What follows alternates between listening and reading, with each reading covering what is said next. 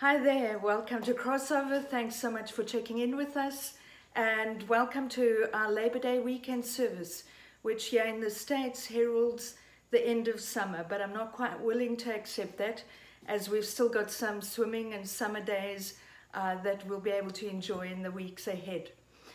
So I just want to take a few moments to continue really part two in a short sub-series on God's amazing promises. Last week we started looking at the promise of the Father in the gift of the Holy Spirit, and I want to pick up on that today and speak a little bit about receiving the promise. And the more we understand of the mystery, perhaps we can be more open then to receiving, to being open to the otherness of God. Won't you take a moment just to pray with me? Father God, I just thank you for the wonders of your word, for the wonders of who you are that we see in nature, we experience in so many different ways. I pray, Lord, that every person listening in would be touched by the hand of God in ways to refresh, to refuel. I pray, Lord, that you'd open our understanding so that we would see and understand and know more of you. I ask that in Jesus' name. Amen. So last week we started looking at who the Holy Spirit is. In the Old Testament, the name Ruach is used for spirit, which means breath or wind. In the New Testament, the word pneuma, which also means breath or wind, speaks of the Holy Spirit. And I really just, when we think of the Spirit, I think we so often think of the otherness of God, that sometimes we build up some defense mechanisms, some fear responses. Now Jesus in John 14, 15 and 16, Jesus actually wanted to make the Holy Spirit knowable. He spoke about the person of the Holy Spirit, how the Spirit of God comes to be our counselor, our advocate, our standby, our support, our resource for life and our faith walk. So in many respects, for us to engage in relating to Spirit, in receiving the promise of the Father, we need to be open to some of the mysteries, some of the wonder that exists in the Holy Spirit. Now, the Holy Spirit provides the power for us to become all God wants us to be, both as individuals and as the church. For a moment, think of Peter. Peter was the disciple who would talk before he thought. The words would be out of his mouth. He often acted on impulse. You think about him seeing Jesus incarnated and then wanting to build a temple. He cuts off the ear of an attacking guard. He hides, then he betrays Jesus. This is not the Peter that we read of in the book of Acts. In the book of Acts, we see the impact of the Holy Spirit filling John and Peter. They begin preaching in the marketplace, and 3,000 people come to know the Lord. Then we see Peter going on from there to discern when Ananias and Sapphira, a couple in the church, were lying, and he called them on it and said, "You're not lying to us, you're lying to the Holy Spirit." And in that moment, an extraordinary event happened where both Ananias and Sapphira fell down dead. That's enough to put the fear of God into you, I think. So we find a new level of power and boldness in Peter through these early chapters in the book of Acts.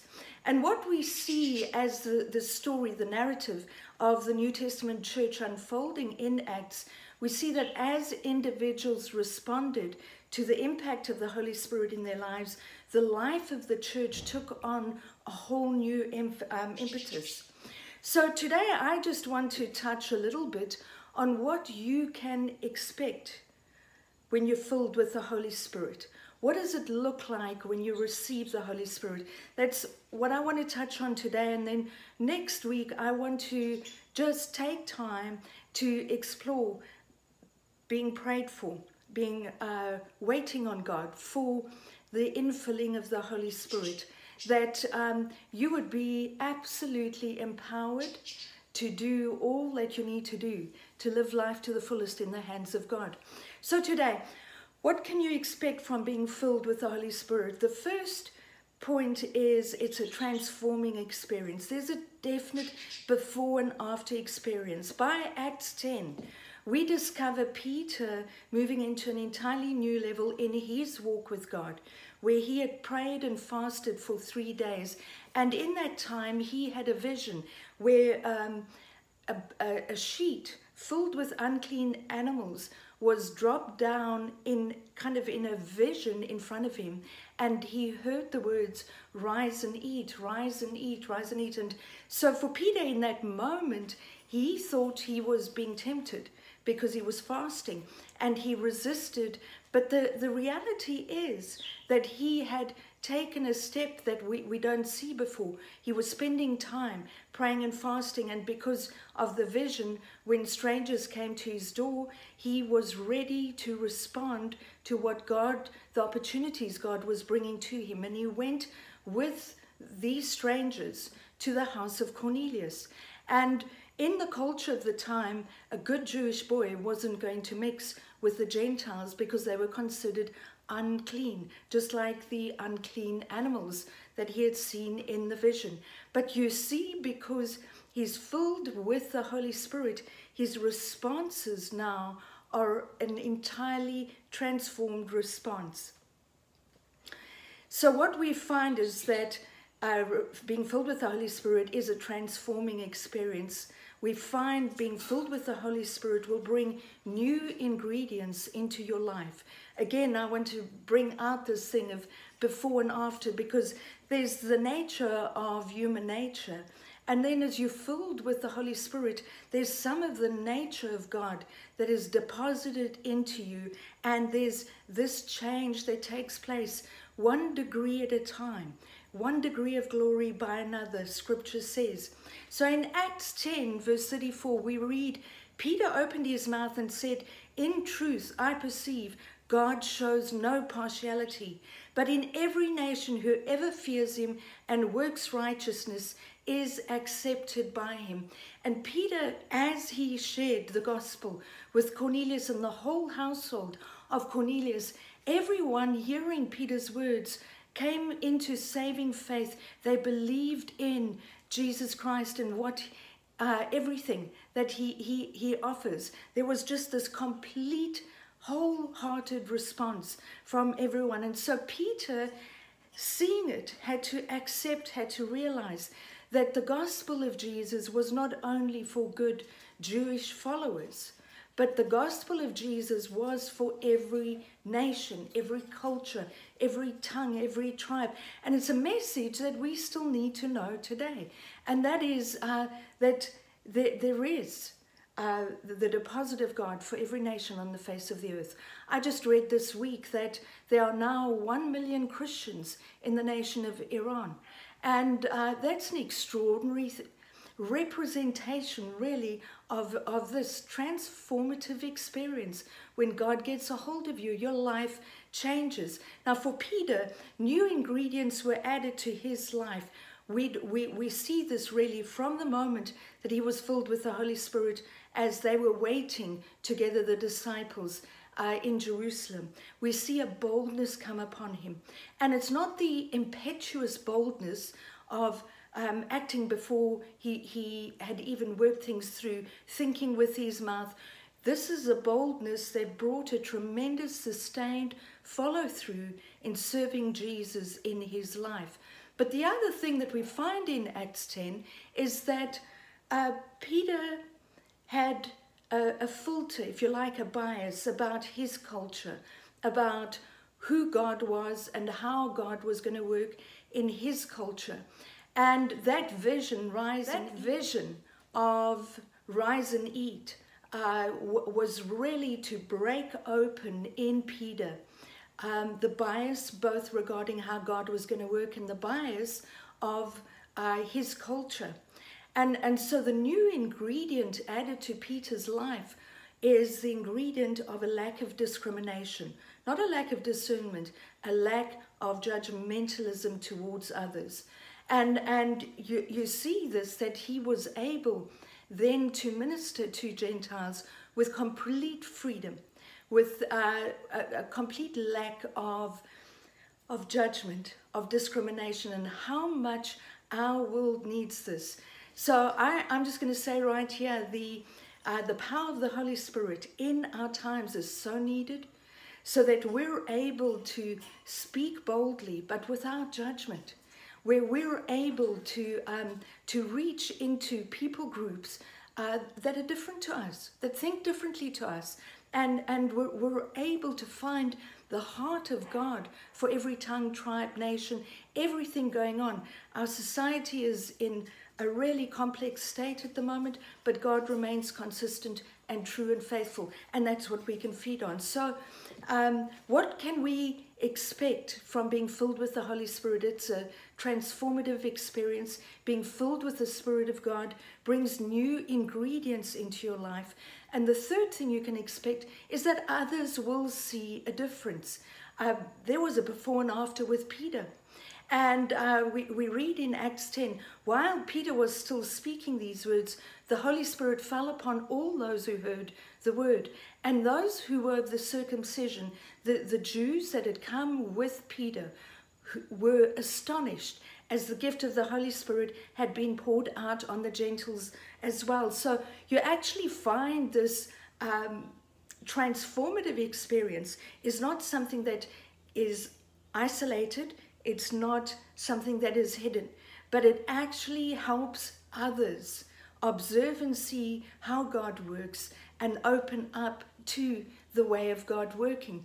Now, an interesting thing is that when the apostles and the followers of the way of Jesus heard that Peter had been in the house of the Gentiles, that all of this had happened, they actually called Peter in to give account for what was happening.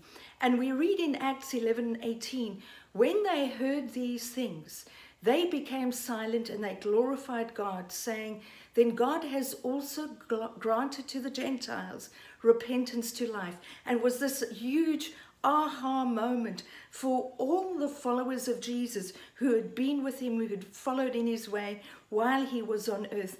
Now there was a whole new level of understanding of revelation, and this was actually the ground bed for God preparing the church to take the good news of Jesus Christ to every corner of the world. And that is where we need to live. We're not an exclusive closed-in club. We are followers of way, truth, and life in Jesus that we can just take out and share wherever we go. So what we can expect from being filled with the Holy Spirit is a transformative experience, new ingredients added to your life. And perhaps there are things that you've struggled with in your life, things that you've longed for and just not had the impetus or the power to reach out for. And the infilling of the Holy Spirit brings you to a platform where you're actually filled with the power of God to fulfill your life calling, to fulfill and express your gifting, not just from your own resources, but from all the resources you have in God. And others are going to see the difference. And you know, we often talk about needing to be able to share about the difference God is making in our lives. Now, when the people around you who know you begin to observe visible differences, things that in your temperament change, things in your conduct and the way you actually conduct yourself, carry yourself in relationships, that gives people pause to say, my goodness me, I actually see something here that is greater than the person standing in front of me. So others will see a difference. And then the fourth thing we see is that when people are filled with the Holy Spirit, the Spirit of God brings impetus in the life of the church. Now, the word impetus speaks of forward-moving energy. And when you think of you and I and the power of us, how when we are all individually filled with the power of the Holy Spirit and we gather together as the church family, what God begins to do in us, with us, and through us becomes exponentially multiplied. So I want to just unpack a little bit of what this can look like from the writings of Paul we find in 1 Corinthians 12. There are diversities of gifts, and he's talking about specifically the gifts of the Holy Spirit. When you are filled with the Holy Spirit, there are diversities of gifts, but one Spirit. There are differences of ministries, but the same Lord. And there are diversities of activities, but it is the same God who works in all. And then he makes this statement, but the manifestation of the Spirit is given to each one for the profit of all. So just a couple of thoughts to throw out to you here is that when you are filled with the Holy Spirit, those God-given gifts and talents in your life are kind of a starter block, but God, when he fills you with his Spirit, gives you spiritual gifts that are going to be used as you exercise them.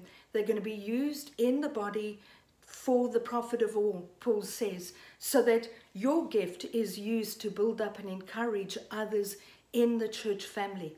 And so gifts are diverse and varied. So that points to uniqueness. It also points to different levels of gifting. We all, most of us, can encourage others, but there are some who have a gift of encouragement that's just at a completely different level. Barnabas, the name Barnabas means son of encouragement. And this was his gift to the body. And he encouraged people in the church. He encouraged Paul in his ministry so that Paul was freed actually to flow in the fullness of who he was, the fullness of his gifting, the fullness of his authority.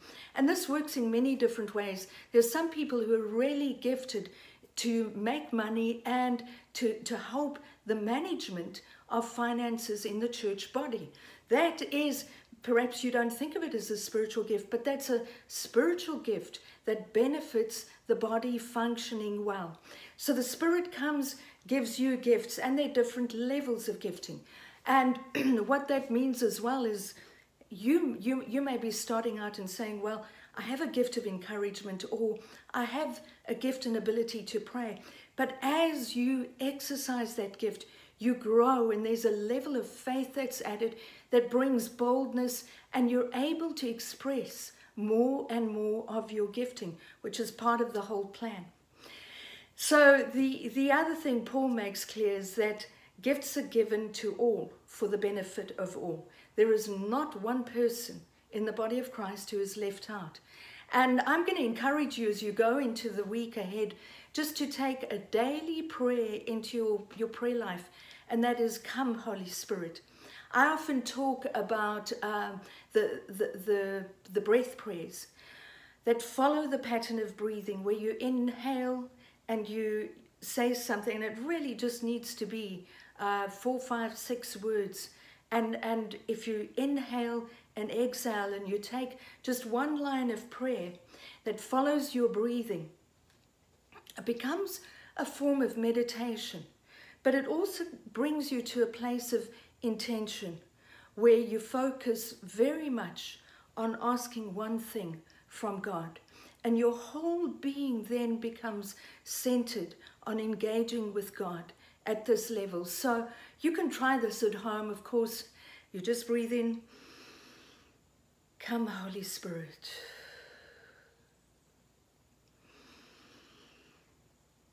Come, Holy Spirit.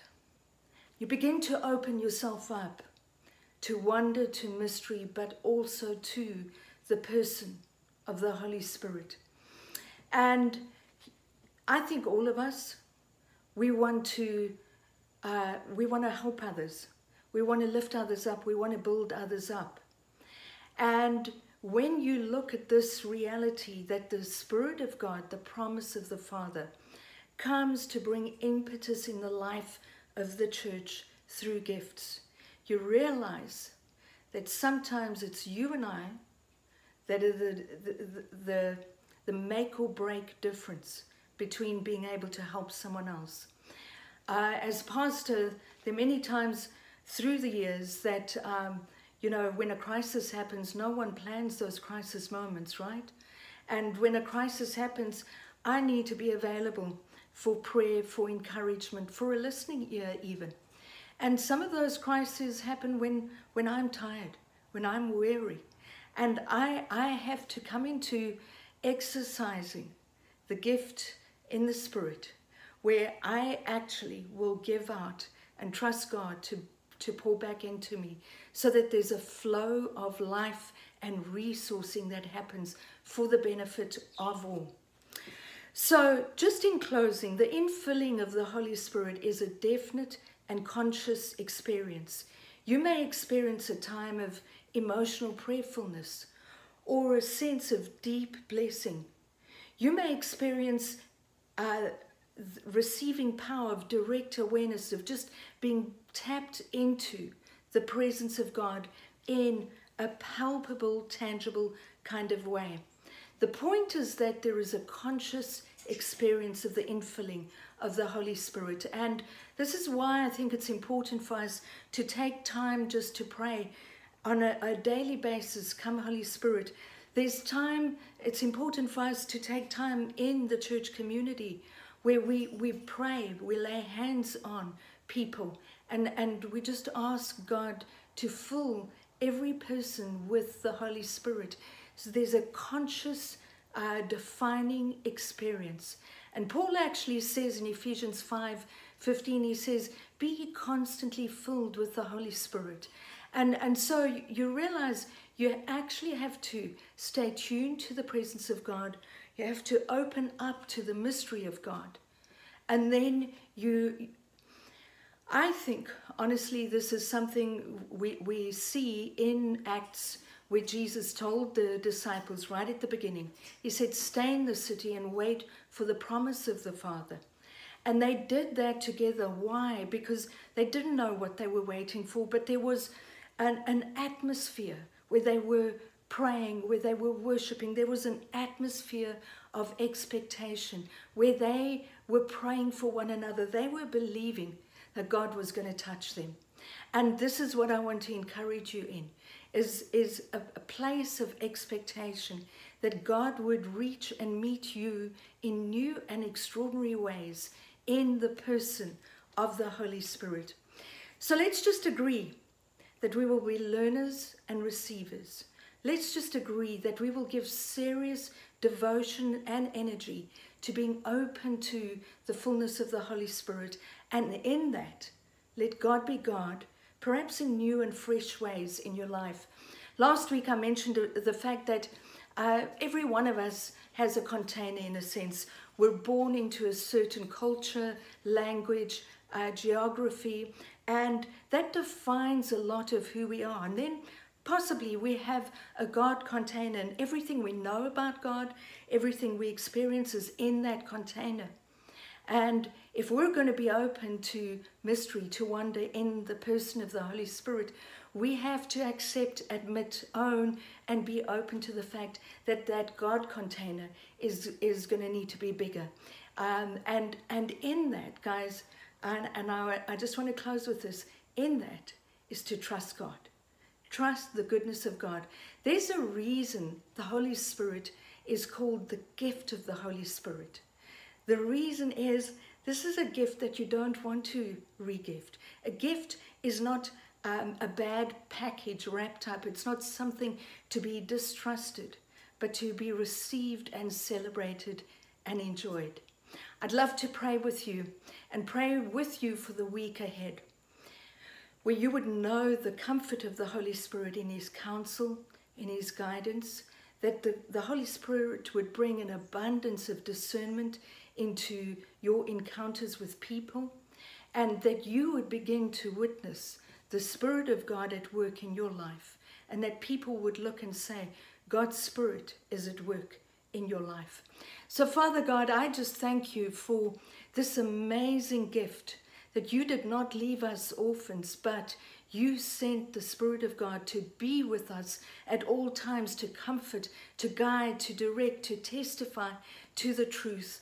And we just want to open up to you, Spirit of God, breath of God, wind of God. Come and blow through our lives to create a place, a temple that is absolutely consecrated to the sacred work of God. And I pray that you would come into our lives to refresh, to comfort, yes, but to bring the power of God, so that we would be witnesses speakers of light and truth with power that would bring transformation in the very fabric of our society. In Jesus' name, amen.